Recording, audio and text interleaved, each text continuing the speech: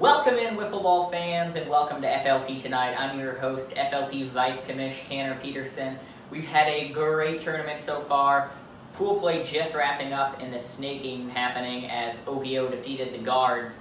But now it's time for the postseason play, and we got a great episode here. We're going to first reveal the brackets, and we're going to be joined by some players from those teams, seeing how they think they're going to fare in the afternoon. And then we've got a very special treat. We're going to be joined by FLT Commissioner Kyler Stork. So let's get into it. And let's take a peek at the standings here before we look at the bracket. The Layhawks and Mambas lead their pools and will both have a first round bye, and will both have 1 seeds. And now let's reveal the bracket. As mentioned, the Layhawks and Mambas will have the 1 seed for their respective pools. The first game of the afternoon postseason will be the Diesels as the 3 seed in the Fox pool versus the Apes as the 2 seed in the Lake pool. Now let's join Apes captain Tanner Peterson here to see how he's feeling about his team's postseason play. Tanner, can you hear me? Wow, that is the most beautiful voice I have ever heard. And yes, I can hear you, Tanner. You're sounding very crystal clear. So Tanner, you guys were in the biggest upset of the morning, the Layhawks over the Apes. You were quoted saying that you guys were going to go 2-0, get the 1 seed, get the easy bye. How are you feeling? Obviously shocked after upset by the Layhawks there. But what are your thoughts going into the afternoon? Will you guys be able to bounce back? Well, obviously, you never want to lose a game, and especially one that has so much importance riding on it like the 1 seed. But, you know, we'll take our fair draw. I mean, we by far got outplayed there by Matt Ogden and Caden Stork. I mean, terrific band of footballers out there. That's why they're one of the greatest. They're like the 2nd greatest franchise, I'd say. But going into the afternoon, you know, me and Mark, we've been talking, and we're just going to keep playing our brand of wiffle ball, you know. Mark's going to keep striking everyone out. I'm going to keep standing there in the field and looking good, and we're just going to keep with our way. We're not going to change anything up. I'm not coming in to pitch, that's for sure. So we're just going to keep the same strategy, and hopefully it'll come through for us like it did last year and 3 years ago. And Tanner, you guys faced one of your biggest rivals, the Diesels, in the first round game, a team that you are very familiar with. What are your thoughts on that game? We know it's going to be a pitching duel out there between Lipka and Mark, but how do you think it's going to fare for the Apes? Well, Patrick Lipka is one of my least favorite players to face in the FLT. I can't get a hit off anyone, but when Lipka's on the mound, I might not even bother going to the plate. No use up there, but yeah, it's just going to be up to Mark and see, make sure he's throwing the ball well. I'm really worried about their star outfielder, Adam Willie. He's been scouted the morning, and he is looking way better than expected. And I wouldn't be surprised if he put up a few dong shots on Mark. But you know, we'll see how Mark can roll in the offense. I'm planning on doing my usual strategy of swinging for the fences, of course, and we'll just hope Mark can do his usual thing of taking walks and just getting on base so I can knock him in. It should be a good one. Thanks for joining us, Tanner. We'll see you in the afternoon, and good luck to you and the Apes. Now let's get back into the bracket, as the next game will be the 3 seed of the Lake pool versus the 2 seed in the Fox pool, which will be Team Moisty at the Legacy. And before we go any further, we're going to be joined by a player from one of the 1 seeds, as we've got Mamba's captain, Kyler Stork. Kyler, how are you doing today? I'm pretty good, Tanner. How about yourself? Oh, doing great here. Talking wiffle ball, nothing better we could be doing. So, this morning you guys took home the 1 seed in your pool. Talk about how you guys came together and accomplished that. Well, first of all, we hit the ball pretty well. When you hit the ball, well, you can't really complain about that. I was expecting to win over OVO, but I didn't expect to win that big. I thought Sam Fisher would be a little better than he performed, but you never know as a rookie what you're going to do in the FLT.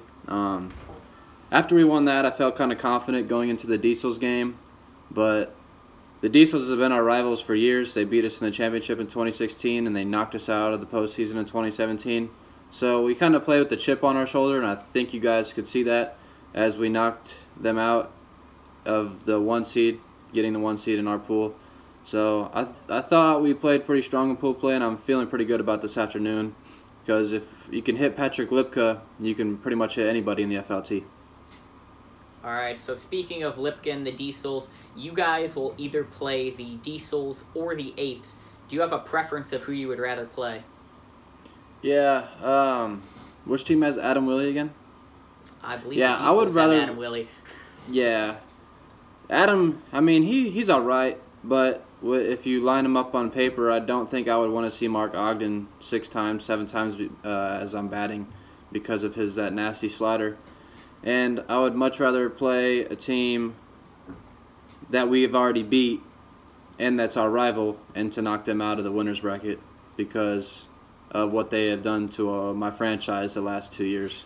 And that me and Adam, we have beef all along, so it'd be nice to knock Adam to loser's bracket too. Some say it's hard to beat a team twice, but you seem very confident. So speaking of pitching, you said you're going to face good pitching no matter what. What's the Mambas' pitching strategy going to be going into the postseason? It's tough to say because Alex, he's got a good arm, but when we brought him in the first game, he was kind of all over the place. So we don't really know what to expect in the postseason. If he gets his pitches down, we will for sure just throw him nonstop because he's pretty unhittable when he throws that nice little drop ball. He was looking good before the tournament, but then when we brought him in versus Ovio, yeah, he was all over the place. So right now, I think we're just going to go with me. I mean, I pitched pretty good in the morning, so we'll just see how it goes. I mean, who knows? Brett might even get in there before the tournament. He was looking much better than in previous years. So, I mean, we don't know. It's the postseason. Whatever happens, happens. We'll just take it inning by inning. But I think to start off the first playoff game, I think I'll be on the mound for inning number 1. All right, well, thank you for joining us. We'll let you get back to your team. Good luck to you and the Mambas in the postseason later today. I appreciate you, Tanner. Yep, good luck to your team as well. All right, thank you very much. Yep, see you around. Coming up next, FLTV host Tanner Peterson sits down with FLT Commissioner Kyler Stork. Welcome in, fans, as we've got a special treat here. We've got FLT Commissioner Kyler Stork on the line. Kyler, how you doing? It's been a great morning for the tournament. Good. How's it been? Oh, yeah. I thought so far. I mean, a lot of good competition, a lot of good games. What else? I wouldn't say new rivalries, but I mean, there's been some beef with some teams, but that's expected in the FLT. But all around, I thought pool play was pretty competitive, pretty fun like usual. Can't complain. And the biggest change that the fans have noticed is probably the new field. How do you think the wider field and the kind of changing of the scenery has affected the play? Yeah, this new Erickson field, in my opinion, I kind of like it. It's much different than Stork Field, as Stork Field was like the kite shape, and as you mentioned before, how this new field is kind of wider. So it definitely makes a difference if you have 3 players on your team, is what I've noticed from the games that I've watched and played. Because in the old stadium, you really only needed 2 because it wasn't that wide. But now with the width and not so much on the length, but you definitely would need 3 fielders out there to help you get best chance to win in the field. Speaking of the 3 fielders, I mean, boy, the tournament's really blown up this year. We have 8 teams. Pretty much all of them have 3 players. How has the larger tournament field impacted the play? First of all, I love it, man. More competition, expanding the tournament every year gets bigger and better.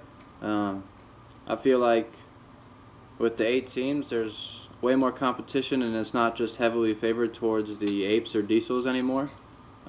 With all the new teams, as we saw in pool play, there's been a lot of close games. I mean, shoot, the Apes lost to the Lakehawks and the Diesels lost to a rookie team. So we're shaping in for a good afternoon, and I feel like 8 teams have definitely been something positive and something that we can take away for even the years to come.